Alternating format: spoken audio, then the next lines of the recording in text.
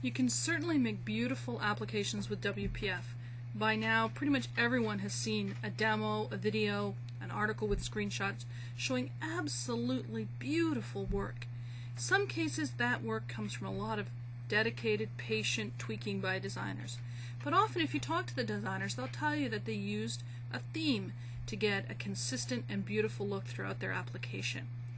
But applying a theme at the moment is a hand-done step. You have to edit your XAML.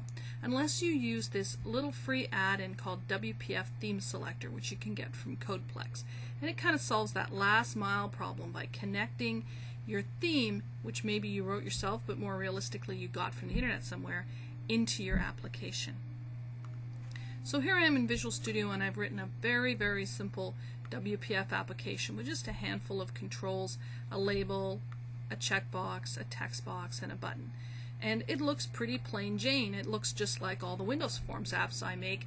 I used to make a lot of gray boxes on a gray background, and these days I just make them on a white background. It doesn't really make them that much more glamorous.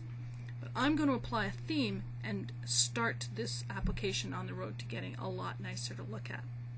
So I'm going to stop debugging, and I need a Windows Explorer open to my project files, and this is a really easy way to get one. I just right-click the tab and choose Open Containing Folder. I need to copy some things in here.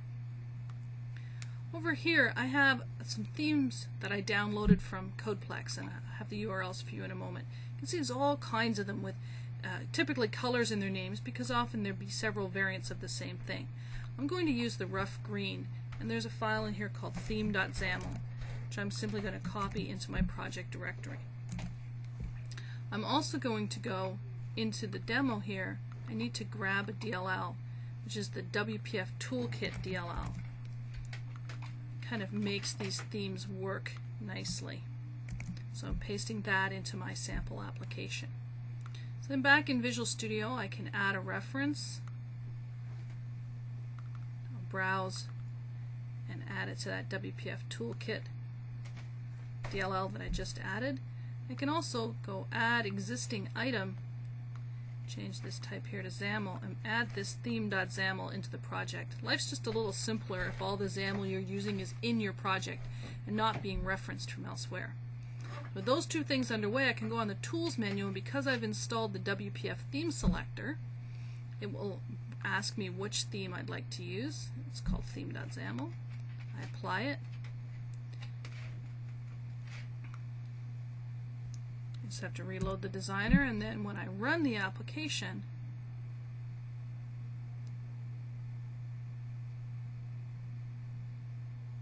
it comes up with a very, very different look than that plain boxes on a white background that I had before. And if I can also show you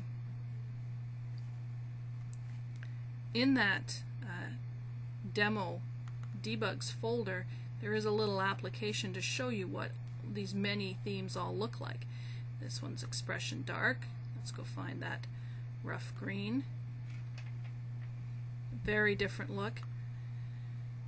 Shiny purple, and so on. And these are the exact same controls, the exact same WPF code.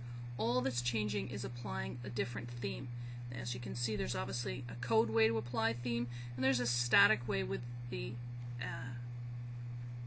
with this add-in that you can apply themes to your own project simply using the WPF Theme Selector.